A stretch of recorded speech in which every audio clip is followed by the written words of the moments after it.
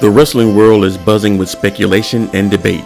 Should Scott D'Amore take over AEW? Today we dive into why this could be a game changer for All Elite Wrestling.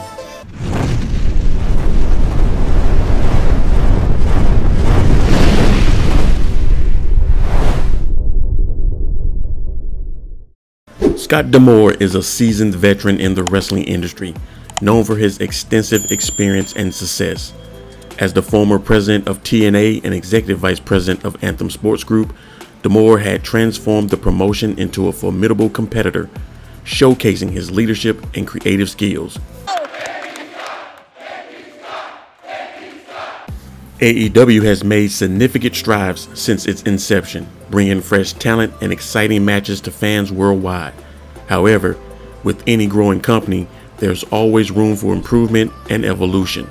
Under D'Amore's guidance, TNA Wrestling has seen a resurgence in popularity and quality.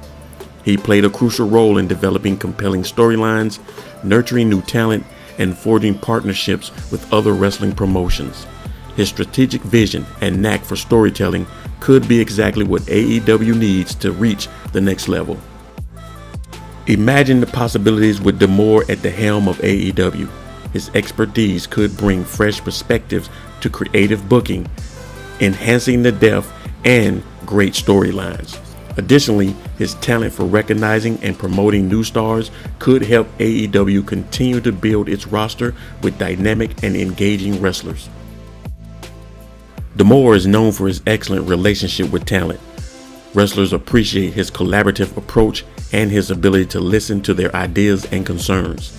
This strong relationship building skill is crucial for maintaining a positive backstage environment, which is essential for AEW's long-term success. I wanted to say thank you. Of course, bringing in a new leader isn't without its challenges. D'Amore would need to adapt to AEW's unique culture and work seamlessly with its existing leadership team. However, his proven track record suggests he has the versatility and competence to overcome these hurdles.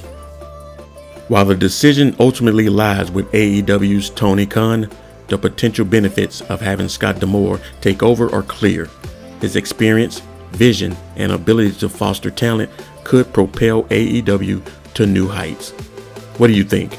Should Scott D'Amore be the next big leader in AEW?